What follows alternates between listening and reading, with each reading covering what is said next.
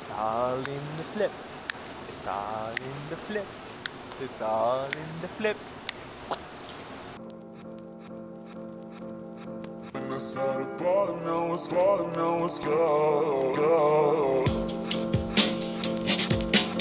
When I started balling, now it's falling, now it's go. When I started balling, now it's falling, now it's go. When I started balling, now it's falling, now it's go. Oh, hey guys. So if you didn't see our flip turn video a few weeks ago, we'll link it up here.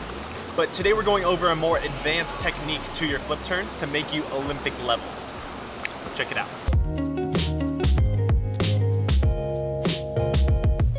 So the biggest difference between everyday swimmers and Olympic level swimmers is that everyday swimmers normally use flip turns as just a means to turn around on the wall. Whereas Olympic level swimmers use their walls to their advantage to go faster and stay more efficient as they're swimming. So the drill that we're going over today is going to help you reap the benefits of your flip turn. We like to call it the in and out drill. What you're going to be focusing on is bringing a fast and snappy flip turn into the wall, but also utilizing the momentum that you're bringing into the wall on the way out. So how are you going to do that?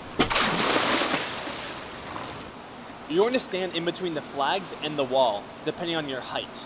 And all you're going to do is you're not going to take a single stroke. You're just going to dip under and act like you're basically jumping as high as possible, but into the wall and into a perfect and snappy flip turn. It looks a little bit like this. Now what that's doing is it's replicating the fastest you'll ever be coming into the wall, and it's up to you to utilize that momentum and push it on the way out. You're going to hit a bunch of underwater kicks and come out with a perfect breakout into an all-out sprint. This is going to be really helpful because you're going to feel what it's like to be a perfect sprinter, coming in and out of the wall and utilizing that wall to your advantage. Let me show you a little more.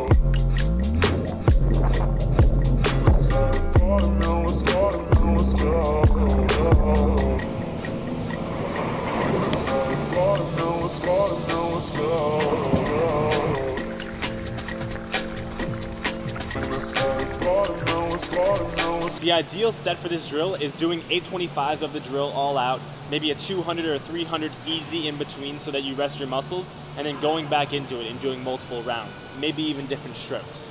As always guys, thanks for watching.